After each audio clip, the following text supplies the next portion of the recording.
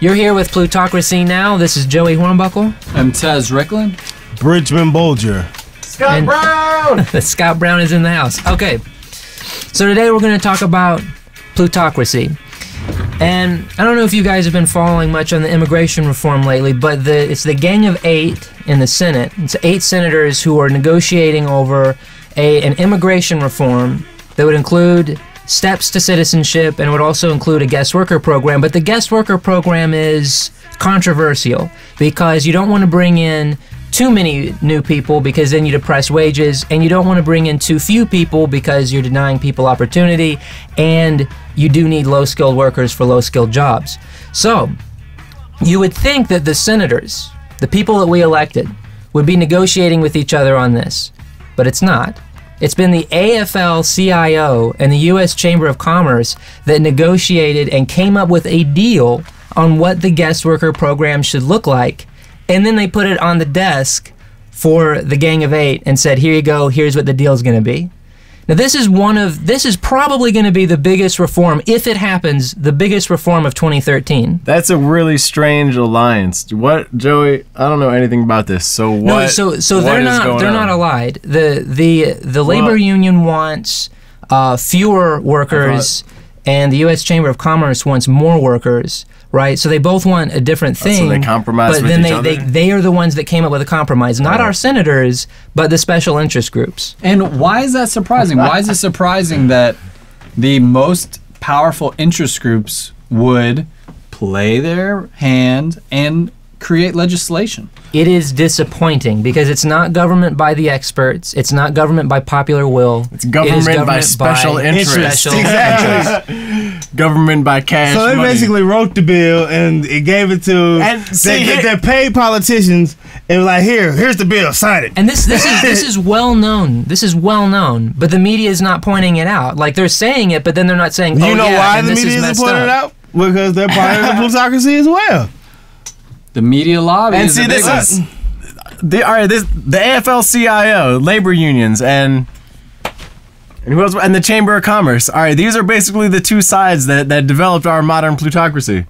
It basically started like the late 70s. This is the same time when income inequality just started exploding in this country, and like ever since, dude, it's just Reagan been Revolution. more and more. And no, even before that, it was like 79. See, unions were at like their peak of their power, the late 70s, and then that was when the corporations basically took their playbook of how they were having so much influence on our government by organizing all these.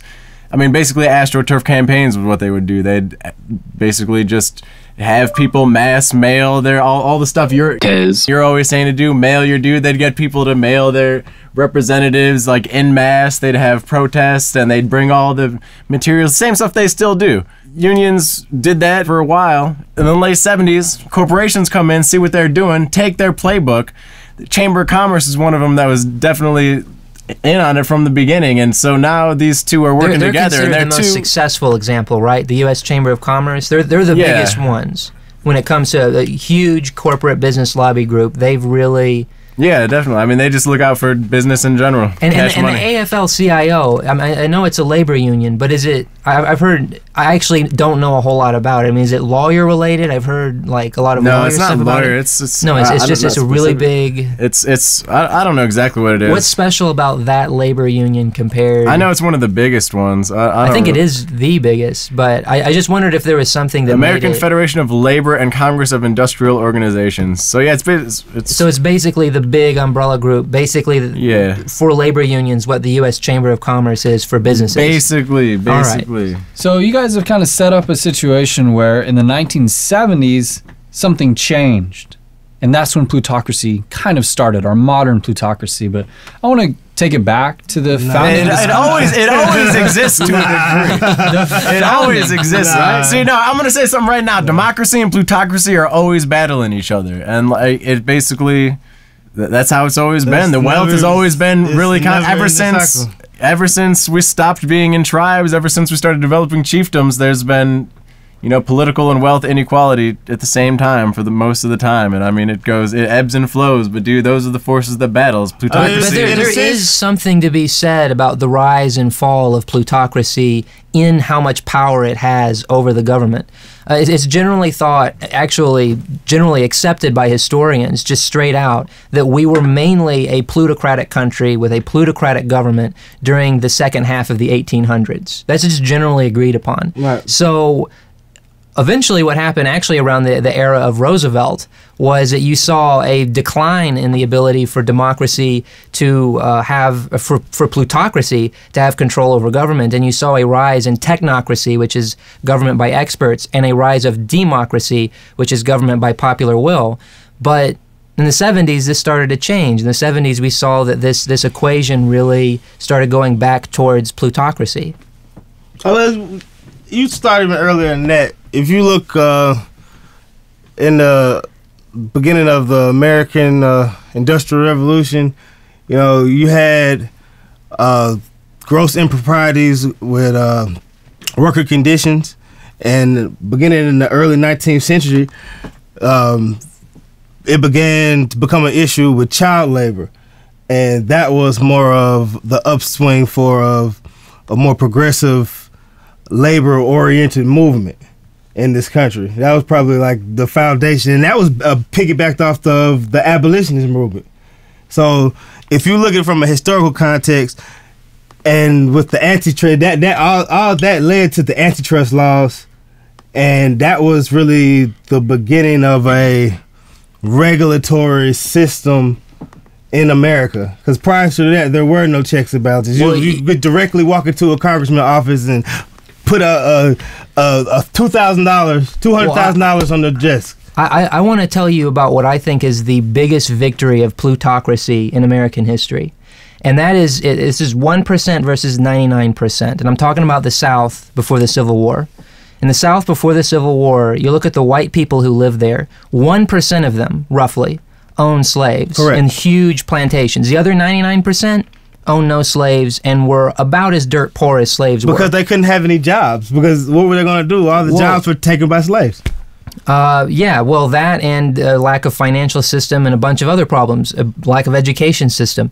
So here's what happened. With the Civil War, it was literally the ability of special interest and rich people in the South who had the interest of continuing slavery that was able to get the entire South of the country to rebel against the North and to start an entire war over what really was just the economic interests of a very, very few people. But that's because the plantation masters were literally like feudal lords, even over the white poor class. Yeah. Because, if you had a job, you worked for one of them. You were an overseer, or you transported slaves, or you did some little remedial job that was not trusted to the Negro.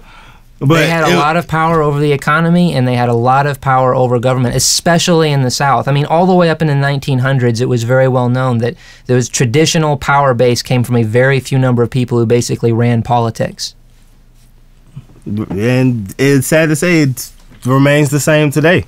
The mechanisms have changed. As bad, but the mechanisms have only they've it's worse changed. in the South than in the North. I'll say that. Yeah, I mean, yes, I will say that, but this is the future. It's natural. The natural process of time is progression. So it is better, but philosophically, it's still underlying. It's the same thing that's going on. Preach it, Scott. And talking about that, talking about the future. Like, see, I'm gonna propose something right here. I'm gonna propose that we're not exactly living in a plutocracy, but that we're more living in a corpocracy. And I'd been thinking about this for a while, but then all of a sudden, when the fiscal cliff deal came through, I think that was kind of the showdown between corporate interests and the interest of the very, very rich, and which at the same time, I mean, they overlap for the most part. But to really see what really runs the country, it was the tax cuts for the top 2% versus well, it wasn't really put on the table this way, but what came through with it, they raised the taxes on the top 2%, but at the same time, how many? There was $205 billion of tax breaks for corporations snuck into the fiscal cliff deal. So you see, they're basically handing to corporations while taken from rich people, and so it's. That's right. We can't fund science, but we can give some money to NASCAR. Yeah, exactly. And it's the Caterpillar. It's gotten to a point in our system where the markets don't even react to what goes on in Washington anymore. No, but what I'm saying now, one thing that's different now, like before our government was corrupted, people could just walk in and lobbyists would just walk into a lobby where there'd be a safe and just throw in a bag of cash and, and go tell them what they want, go tell the politician what they want. But the difference now is how finesse.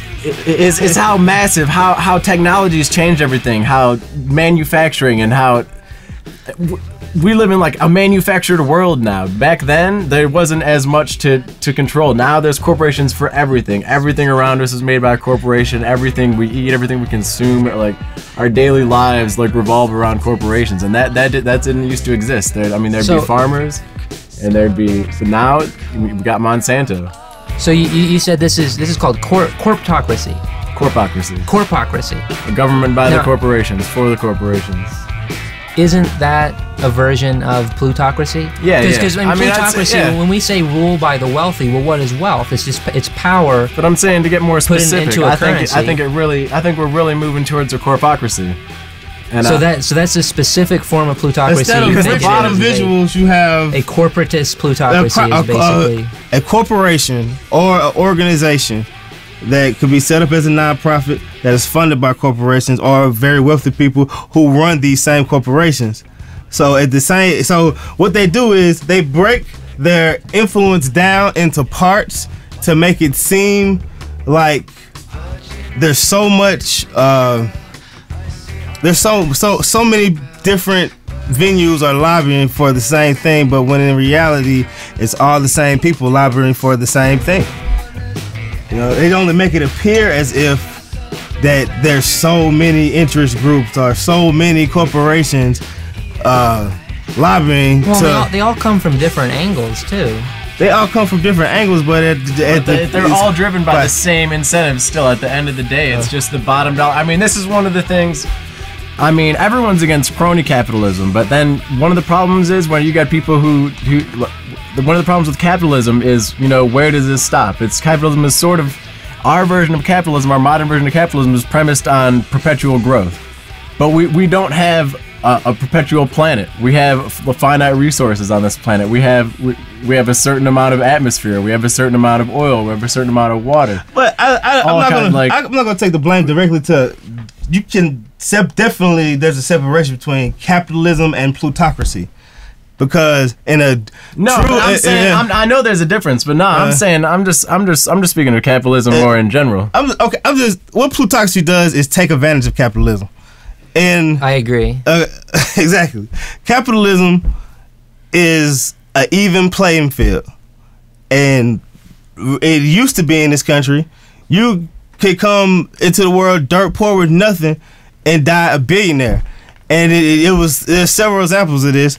But in our modern era, it seems like the only way that you can become phenomenally wealthy, billionaire status, is you have to have been born at least a millionaire, at least a millionaire.